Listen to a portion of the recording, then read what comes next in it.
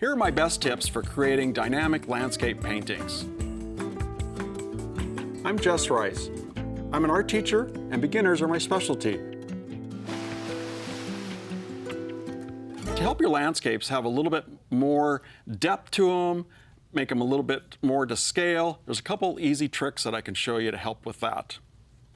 I've got a couple examples here I want to show you. These are just watercolors that I'm working on.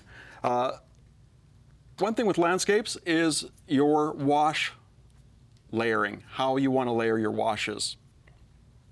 I usually start with a real light wash in the background, putting a sky in, and as I come forward, each wash is getting a little bit darker as it comes forward. Gets a little bit richer as it comes forward, a little bit more detail. Each step gets a little bit more detail. Up here in my focal point has the most detail in it. So by using color, I've created a little bit of perspective in my drawing. Placing an object in the golden section of your drawing, or the hot spot, cutting your paper into thirds, both vertically and horizontally, that is the golden section of your painting. That's usually where I place an object, something for the viewer to look at. Eye level line is real important in your paintings. You don't want to do it right down the middle of your paper. You want to either do it lower, on the lower third, or on the upper third, for a lower horizon line or a higher horizon line. Here I have a low horizon line. Here I have a higher horizon line. So you want to choose either low or high, not down the middle.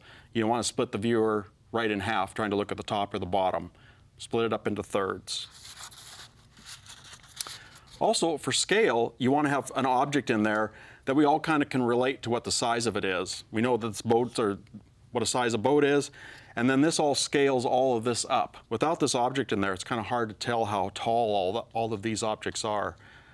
So try to have an object in there that we all recognize, that we can scale everything else up off of. We know what a barn looks like. We know that these trees are way taller than that then. Try to place your object in the golden section again. Here I've switched to the other side. Again, the horizon line is low. I have a low horizon line. Here I've gone light in the background, a little bit darker, a little bit darker, a little bit greener, a little bit warmer here up in the front. Cooler colors, blues, light purples, all recede a little bit. Warmer colors, golds, yellows, reds come forward. So background, a little bit cooler. As I come forward, they're a little bit warmer. Again, low horizon line, nice light sky, coming darker as I come forward, getting nice and warm. Here I probably need a few more darks up here in the front to finish this one off. But you kind of get the idea. Slowly coming forward, a little bit darker, a little bit darker, a little bit warmer color, and then your foreground.